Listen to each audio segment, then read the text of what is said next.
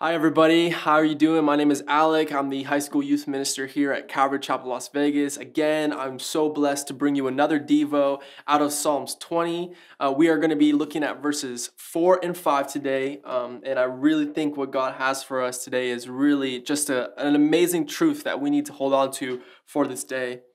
He says in verse 4 of Psalms 20, this is David writing, "May he grant you," he's speaking of God, "may he grant you according to your heart's desire and fulfill all your purpose.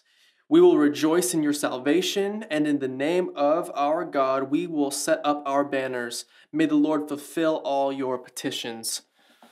If you're like me, I remember reading this for the first time right when I had gotten saved, and I remember reading and being like, how is God going to fulfill all of my desires? Some of my desires are not good, and some of my desires I hope that God doesn't fulfill. How is it all up to me? How is He going to fulfill all of my petitions? And over time, God showed me a very beautiful thing about the process of sanctification. One of the amazing things that God does is He puts His desires in our hearts. It's so beautiful to think that the creator of the world not only saved you from, from eternal damnation, but He also gives you the desires that He wants in your heart. He begins to mold and shape your heart and to make you more like Him. I don't know if that encourages you today, but that really encourages me because it tells me something about God. It tells me that God loves us so much that He wants us to desire what He desires.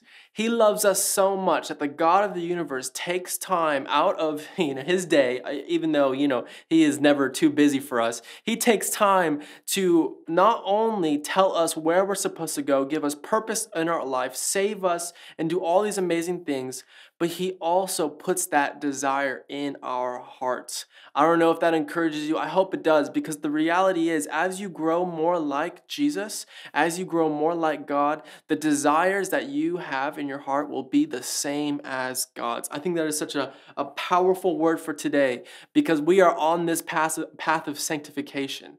And I just want to encourage us with this. We must seek to be more like God. We must spend our day to seek His will for our life. I remember I was in Bible college and I was seeking what God's will for my life. I thought that was knowing what the future was, but it wasn't. God spoke to me and said, "You just need to seek me today and I will take care of tomorrow." God will bless you when you seek Him with the day you have, and He will put the desires in your heart that He wants for your life. May God bless you. I hope this encourages you. Have a great day.